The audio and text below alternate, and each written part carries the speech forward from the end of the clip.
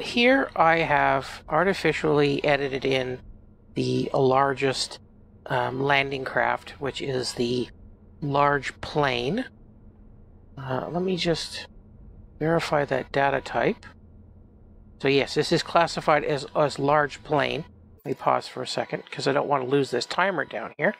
So the three largest is just large, which I think is 7x7, and LargeGas I think is also 7x7, but the LargePlane is 7x9 and requires a runway of 20, which is what we have. I've also artificially given myself 23 minutes to resolve the signal. So let's resolve that signal. Okay, 17 degrees seems to be enough to lock down this trader. So we're going to call the trader. And this is going to be one of the harder traders because it also requires an oxygen-rich environment for the trader to come out. There's two traders now. There's a robot trader, which is the one that we've seen all the time. And then there seems to be a human trader. I've only seen a female one at this point, but there might be more. I'm not sure if I switch my primary antenna, will that cancel the interrogation? Okay, I've got that thing contacted, so I can mess around a little bit more here. Oh, it won't tell me. Okay, so it doesn't matter. Let's bring it down. Well, first let's save, and then bring it down just in case I've not configured something properly. And then we'll run over here, and we'll see this huge son of a bitch coming down on the runway. The outer marker is there, and that is set for that to be 2 squares above. That was not cool. It may have actually hit the canyon walls. Okay, we're in mid-crash, I think. Are we in mid-crash? Oh, no, I glitched it into the hangar. Okay, so this is the largest craft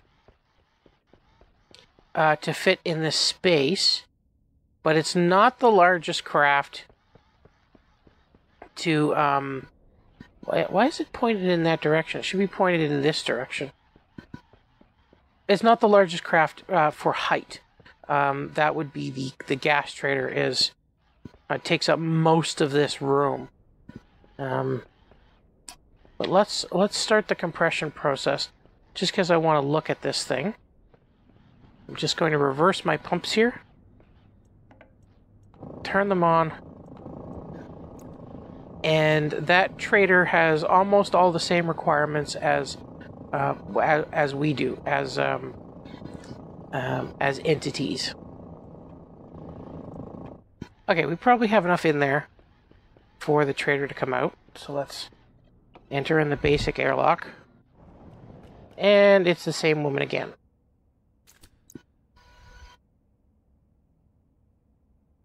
And this one happens to be selling basic supplies. Now, I did edit, I think that's a symbol for euros. I did edit the existing trader in to change the shuttle type, so it probably didn't change the inventory. There's much better availability too, it looks like. And she comes out as soon as the air is breathable. Okay, let's reverse the process and get them out of here because we've already seen how big this one is. I can actually probably edit in each one of the crafts, so let's do that. Here is the LargeGas trader, and that is the first time I've seen that move out, these tanks. That's cool. That's actually pretty cool. You can jump on these things, but there's the hitboxes are screwy, so once you get up there, you can't move around. Let's look inside the cockpit. Can we get in there? It doesn't look like there's any entrance to the cockpit. So let's see the third largest size now. And this is the third largest size. And I've seen this one before. And that has like jetpack on. A bunch of cargo containers in the back here.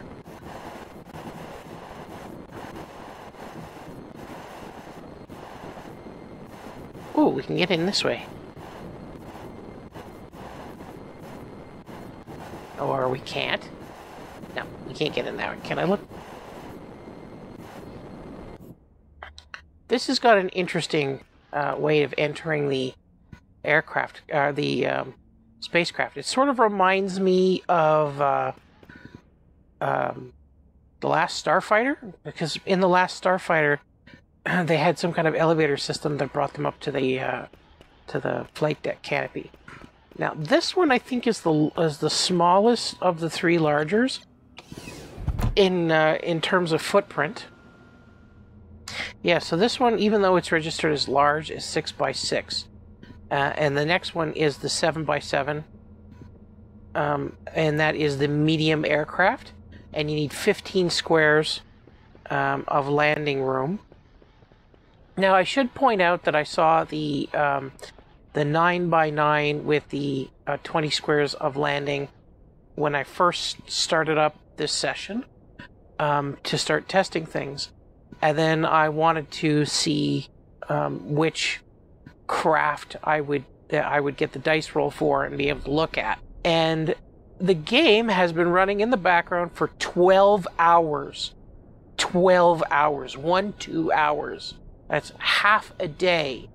And I haven't seen another instance of the 9x9 with the 20 runway. I had to edit that in to be able to show it. Now, I don't know if the game is looking at the glide path here and seeing that it's not safe for it to land, and so not showing it. That would seem to be very unlike the developers. And non-planes will also obey this glide path. They will come in to your marker, and you can have more than one marker here. So you can tell it to come down to a certain level, fly at a certain level, then come down a little lower, then fly at a certain level. But it looks like it has to be at a 45 degree maximum glide slope to get to these things. So because this goes out to infinity, the aircraft or spaceship will come down at it looks like a 45 degree angle. It may not be, to here, and this is set to be 2 above. It's not going to show it, but it's 2 above, so it'll get right there. Let's put a block up there just to illustrate. You can see the game is sort of twitching a little bit. So that's 1, that's 2. Okay, so it'll fly. It'll end up in that position. Now it seems like it's the bottom of the aircraft that ends up in that position, I think, or it might be the middle. What do I have it set to? Yeah, 2. So 0, I think, is... What do I have it set to? Yeah, that's 2. That's 2. And that's 1. And that's 0. So maybe it's half heights. And not a full block height, which is kind of weird, given how this game is set up. So it'll pass. I've set it up to pass through that.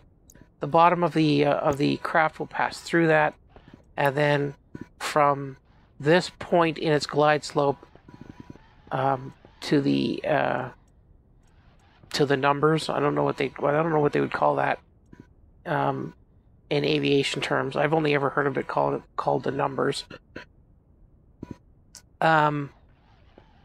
Would be like that angle, and it does obey that angle. So I can lift this up a little bit more for that to be a 45 degree angle, and I could have less clearance tolerances in here, but we're not going to do that. And again, because this is sheeted in, she's going to have the exact same inventory as the other ones. So, and there's only 3, it only seems like there's 3 designs, and they all look basically the same, just some are bigger and some are smaller. But they're all have the same kind of speed limit coming in. Okay, let's reload the bigger craft again.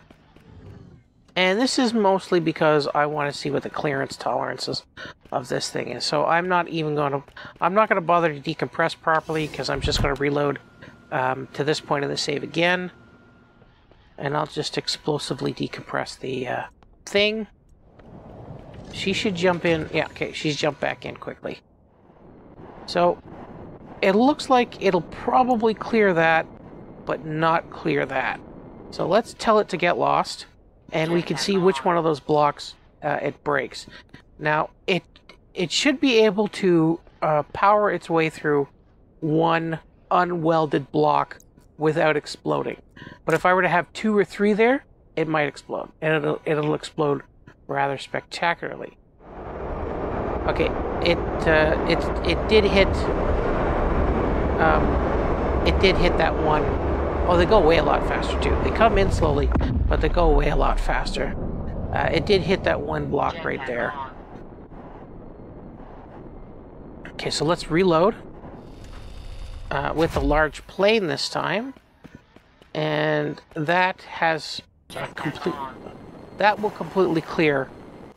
We actually only need half the size for the plane, so it might be a good idea to have multiple landing ports and to customize them to the size that you want, because it would be much faster to compress and decompress. Recompressing this space was very easy, but decompressing it will take like close to 5 minutes probably. We won't bother launching that, because we already know that will. Actually, we will launch that, because I want to see what it hits on the other side. There is a slim possibility that it's striking the marker there. I don't think it is. I think the wings are hitting the valley over there, which is why I built this right here. I wanted to see what the terrain will do when it intersects the aircraft, or the craft. This also needs to have a runway that's 3 wide. All the rest just need a 1 wide runway. If I were to remove these 2 sides, this one, actually, let's see if that happens. I haven't actually tested this yet. We'll destroy this part of the runway, and we'll see if it notices. It'll still register as a valid runway, but as you can see, the wheels are on this line, so let's see if that screws it up. Oh, doesn't seem to care. But yeah, as soon as it hits, as soon as the wings hit the corners here, it destroys. Back to the large shuttle again, because this one is the tallest. As you can see, it hits right up to the top there, and I wanted to see if this one will clear the obstacles. Okay, so it has hit both of them. So this is the minimum height. Will that go through there? Oh, it's hit something. Okay, this is just classifying itself as wreckage, and I think this is the wreckage from the frame. It doesn't identify as anything special. 6 high seems to be the maximum that you need, which is good, because the doors, the hangar doors, are only 3 wide. So if you want the hangar doors to function properly, 6 is about the maximum you could do. I'm shocked that they didn't add something that was 7 in and just mess everything up, but they didn't. Also, and that just seems to be for the just large type shuttle, the LargeGas type shuttle, and this one, I think, this one also has the smallest footprint, I believe, at 6 by 6. So you only need an internal footprint of 6 squares by 6 squares for that thing to be able to land and sit properly. Oh, so it's not actually. So it might be overhanging 1 extra. So I guess you would need 7 by 7 to properly store it. to properly sit it down, because it's not lopsided. In the internal help files, there is a 2 wide of the center, but I can't actually find it to put it in, to actually spawn it into the game.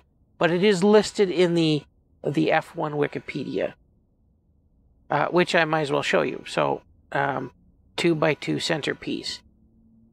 But if you actually go to the landing pad kit, it's not in it.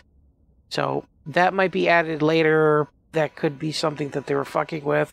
But it allows for like having symmetrical doors. But I can only find the 1 wide here. So it's 6x6x6 to have it to land. The airplane is 9x3, and then the gas tanker is 7x5. Let's reload again. I've switched to the medium plane just for variety, and as you can see, once you get down to medium, it's so much smaller. The larges are just humongous, and having a large with something that needs an atmosphere with a human trader is just a huge pain in the ass, because you need to decompress this whole space here. Now I'm actually going to make an effort to decompress this because just to show that it does take a lot of effort.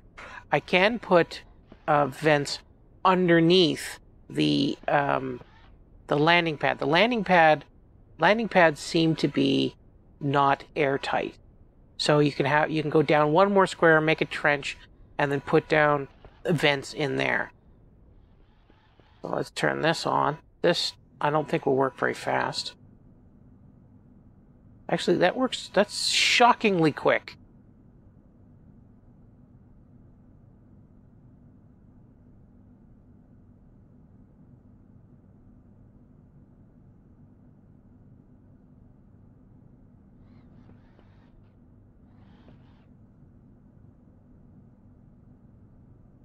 I was using these 2 turbo pumps, but this is shockingly fast.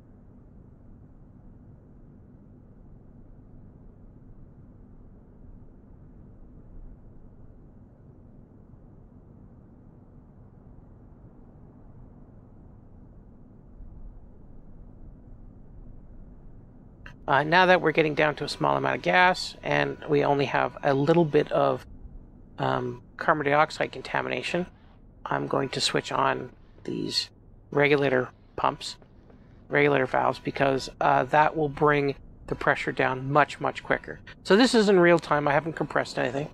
At least, hopefully I'll remember not to compress anything.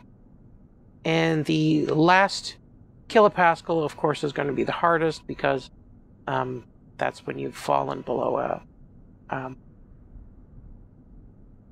a pressure differential threshold.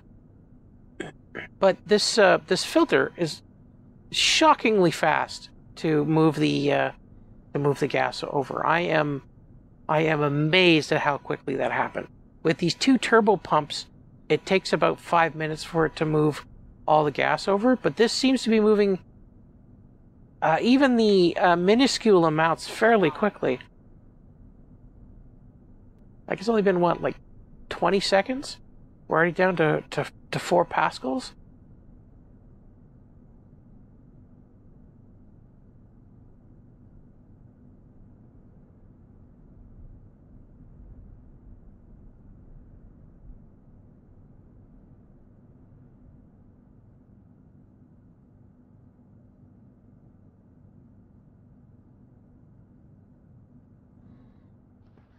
So the reason that I've switched to the regulators, if you've watched some of Cascard's more recent videos, the regulators pull 5 moles out of a pipe network, whereas a volume pump will pull whatever is in the pipe immediately adjacent to this.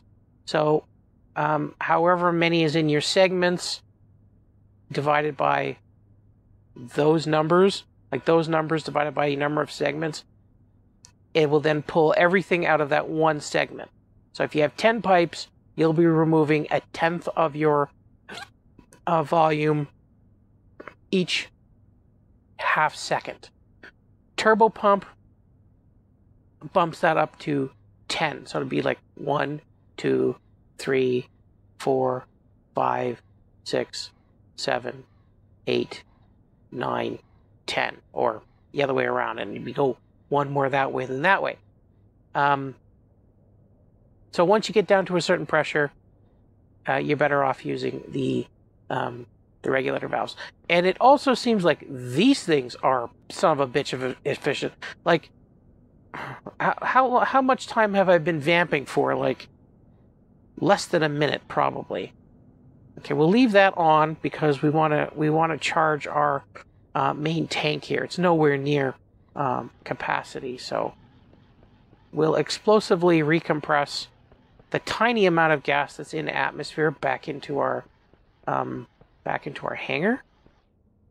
It seems like the way that the communications manager gives you contacts is that it will always give you one contact from each range. So you'll have one that's nearby, one that's the medium range, one that's long range.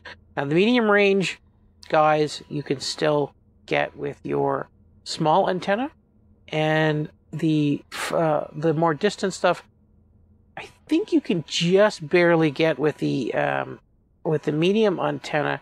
Yeah, you can, because it's 5,000 watts for the long range traders, but you have to be like pointed directly at it for that to work. And one of the benefits of doing that is that the medium antenna rotates a lot quicker than this bitch, but it seems like they speeded it up. I did a lot of extensive testing with this thing, and it seems like it is a lot quicker. Thank fucking God. Also, the communication manager seems to have been greatly updated in that it no longer loses contacts as much. So before, you could get into a situation where your communication manager is completely blank and you won't get a new one. If it's blank, it seems to reinitialize the blank spaces and give you a new entry within like 30 seconds. Now, what I don't like about this system is that if you call someone down and you trade with them and you tell them to get lost and there's still, like, say, 7 minutes left to the timer, they will wait in orbit for 7 minutes. Like, if I've already cleaned someone out, I think they should, fuck off, basically. They also have seemed to heed the cries of the community, or at least my cries, and they now allow you to put wall segments and stuff in between the landing pads. So over here, I have all the equipment separated by a wall. Now that means you can do some doofy shit, like place a wall segment like right in the middle of your landing pad, but that's just stupid. It will interfere with your landing, and it will hit it and damage the trader, and then the trader will blow up. And when it blows up, it really blows up. Oh yeah, here's another blow up over here. Part of a blow up that occurred. The blow ups are very powerful. So these are finicky as well. Just looking at it. So if you come down here, you'll see that there's only one section for the threshold. I guess that's what it's called. Now, and it doesn't need to be plugged in. This is not plugged in. I actually don't know what this data port is doing. I haven't looked at it at all. But if I do connect it in, then I have a second marker in the in the comm. But that doesn't seem to matter. Doesn't matter if I select this one or if I select the center. They will still land in the exact same way. But I can shut the runway off, and the landing pad will continue to function over there, which is kind of weird. Also, if I remove these segments here and I put more threshold, just because it looks a little nicer doing that, they'll stop functioning. I think if I turn them off, they'll start functioning. The center one will start functioning again, but with the two outer ones turned on, it just won't function. There's an additional block that's in here, and I'll just remove the closest one here, this one right here, to demonstrate it or to show it. I might demonstrate it too. And this is just a taxi wait point. So the whatever the ship is will come here and will sit there and wait. I think this might have something to do with having more than one active runway. I think you might be able to bring your traders down and park them on these spots, and then when you want them again, you can increment them on the data thing. I think I haven't actually tested that yet, but they'll come down and they'll wait here, and I'll show you them waiting here in a minute. And this is one of the problems too. As you can see here, we now have two green furnitures, and just a minute ago we had this exact same choice, and we're presented with the choice again. It seems like the longer you stay in a session, the more you'll have repeats. I think that's one of the reasons that I didn't get any of the larger traders, is because it was one long 12-hour session, and I was just getting the same 3 or 4 traders over and over and over again. And that seems to occur more often if you actually bring the traders down. If you actually trade with them, they seem to come back more often, which is just ridiculous. And you can't hold them. Like, you can't bring them down and put them in on a landing pad and then hope for 3 more to come along, because they won't.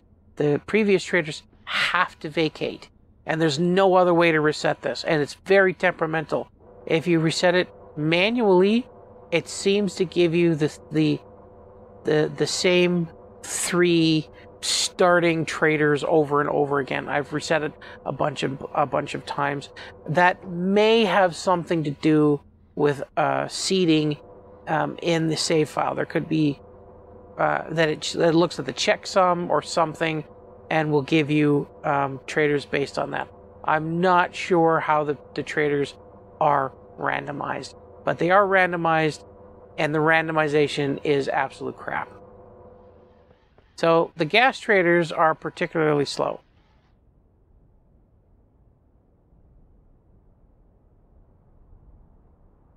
I have not slowed the footage down. This is how slow he is. Like a fat man trying to vacate a buffet. He's bellied up to the steam trays, and he's just piling up his plate.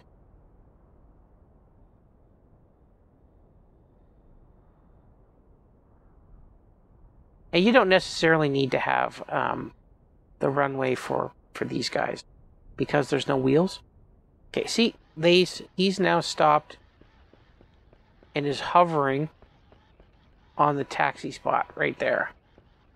Now, I'm guessing this is supposed to be if you want to stop it in front of doors and then open the doors after it's come in, or something like that. I'm not sure. It doesn't seem to be particularly useful, in my opinion, and he is not registered as landing, so we can't do anything with him. If you had a particularly long runway, I suppose you could land more than one trader and have them stacked up, but then it doesn't seem like he'd be able to vacate, but maybe they'd be able to vacate if you had like a throughput. I really have no idea. It doesn't seem to make much sense to me unless they're putting something in. But you just increment the data block, and it will finish this landing process. And there it is. And this one wants oxygen, so let's give her oxygen. So she's already out and about. Oh, did she have glasses before? I can't remember. Okay, so she's buying and selling gases. Water at $10 per 100 mole. Dirty volatiles. I'm not sure what that is. Oh, it's got carbon dioxide and pollutant in it. And then there's NOS. And they still pay you to take pollutant, which I think is kind of nice. Not very much, but still, it lowers the cost of shit. And you can buy the canisters, which is good too. Now, I thought you would be able to sell gas, but you don't seem to be able to. You can sell ices, but let's try selling some gas. I haven't actually tried that yet from the updates.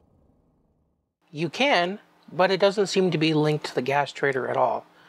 This is from a different session, and as you can see, this particular trader is buying gas. Doesn't want very much of it, only wants to seems to want 20 times 100 moles. And this trader is a farming trader. It's selling seeds and foods and stuff, so it seems to be just random. Okay, for some reason, my tablet isn't reading this canister. That is a bug. A new bug, because I haven't seen this bug before. But, thanks, Rocket! Every day's an untested road. So, yeah, that's what happens. What if I tell her... Let's tell her to depart and not open the doors. Let's see what she does. I'm sure she's gonna break the doors. Oh yeah, breaks the doors. And stops on the taxiway. That's very considerate of you. Ink. Bye, stupid. Bye. Bye-bye. You later. The UI is a little different, but the important thing is the layout of the hangar. And this hangar is the absolute size that is required to park any vessel in there. And as you can see, it is not super difficult to compress and decompress. Like, it still took upwards of, a minute or around a minute to do it.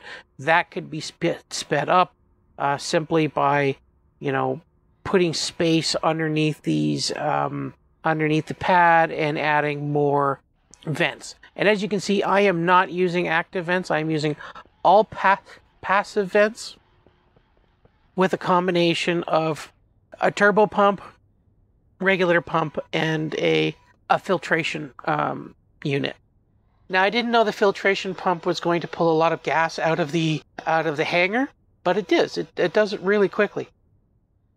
So the real trick to getting the last dregs of atmosphere out of any network, especially a network hooked up to a large open airlock type space, is to use the regulators, the regulator valves. Right now these are in back pressure just so I can set it to 0 and it'll just suck up as much as it possibly can.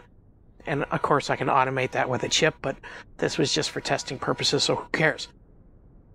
As Cascard noted, you should subscribe to his channel because he does great experiments. The regulator valves pull 5 moles out of an entire network. So if the entire network that's connected to it has less than 5 moles, this has more than 5 moles because it's open to air and there's a bunch of carbon dioxide in there. But if there's less than 5 moles, it will empty the pipe completely. Now, something that I have noticed with Stationeers, that I have another video that I already done that I haven't edited because I am lazy and unmotivated, is that the game ticks are not synchronized across devices. The ticks to moderate the speed of the game, I think, are tied to the object.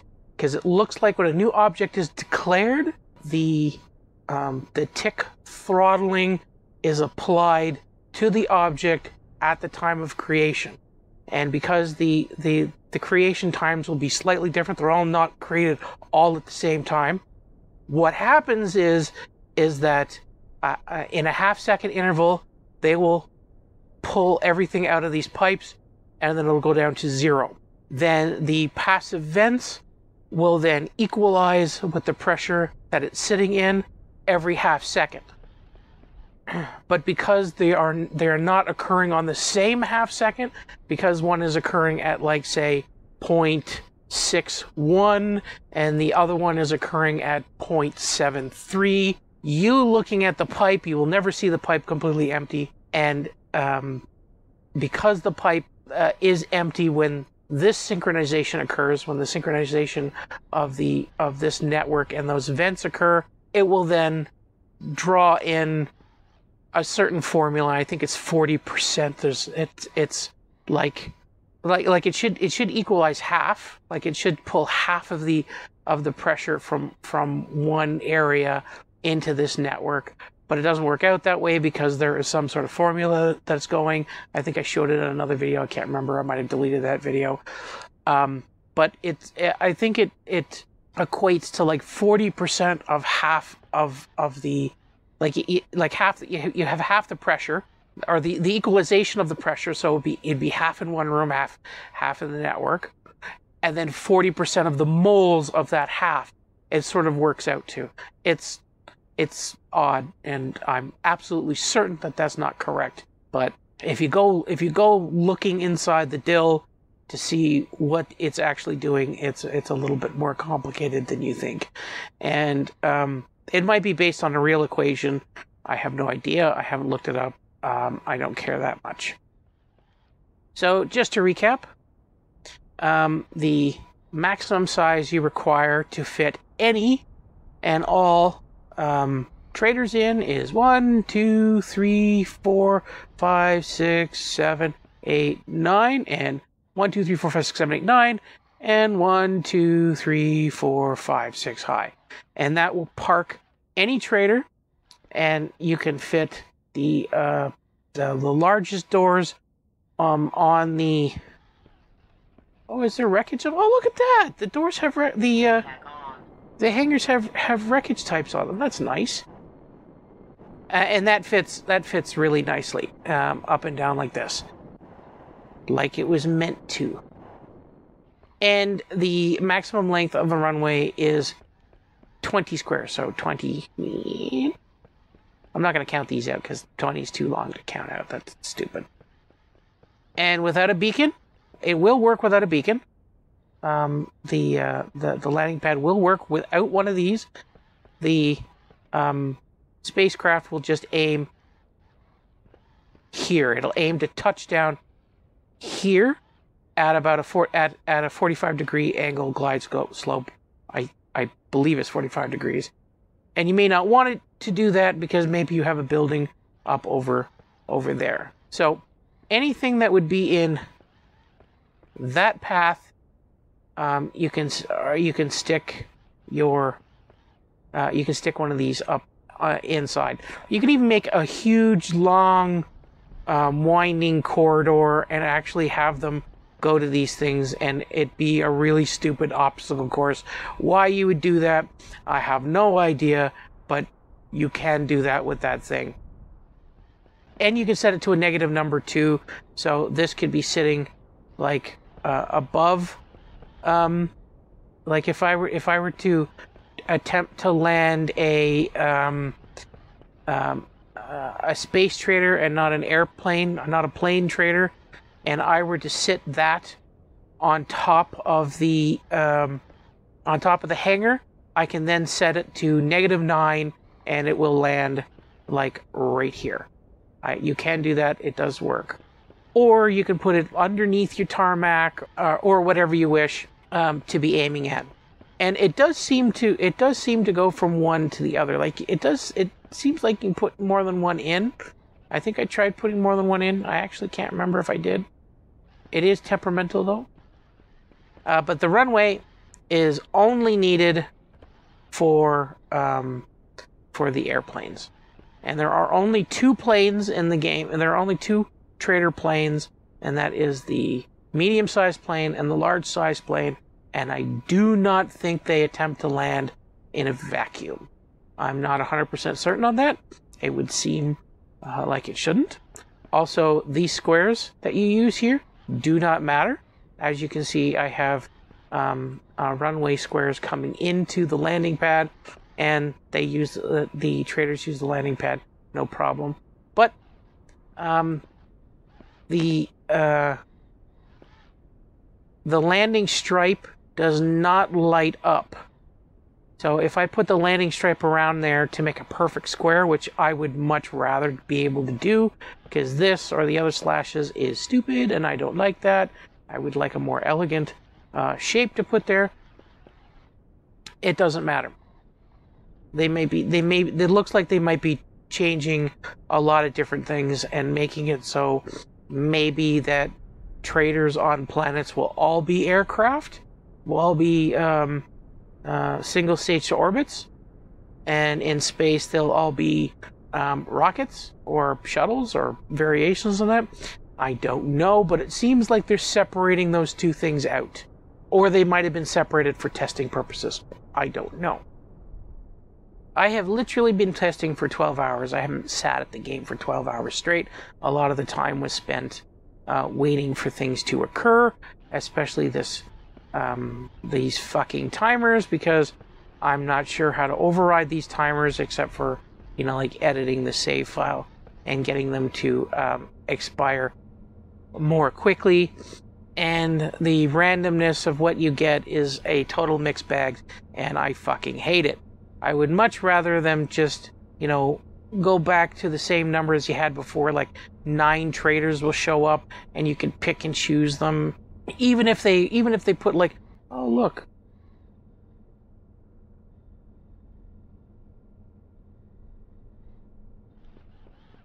I can see the edges of the skybox. The skybox is round. Isn't that neat? I thought the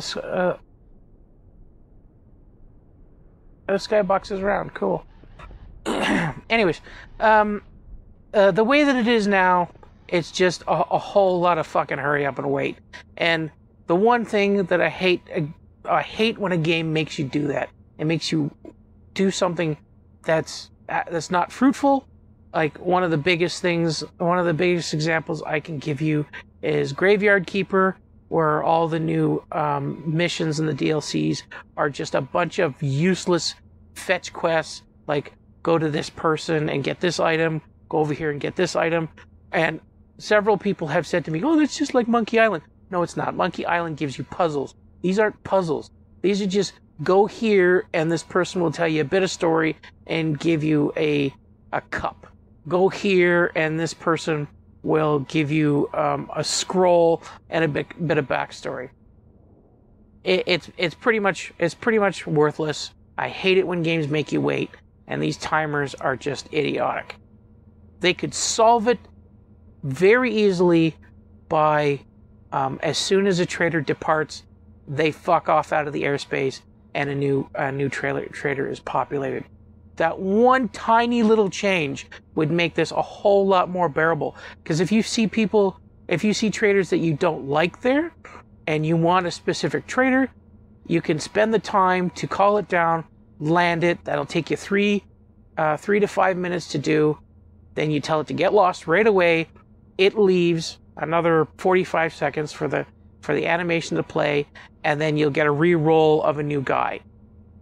Having to sit here and wait 24 minutes for this all alloys to get lost and give me a new trader makes me not want to use traders, and you don't have to use traders. There is nothing in the game that incentivizes you to use traders. You can make you can create a lot of commerce and buy shit from the traders easily, and it seems like they give you more stuff now. But anyways, I'm just going to continue ranting. That's all the information that I gleaned out of my 12 hours is, the size of that and things like that. So hopefully that information is useful to you, and I'm going to go try drown myself in an inch of water. See ya.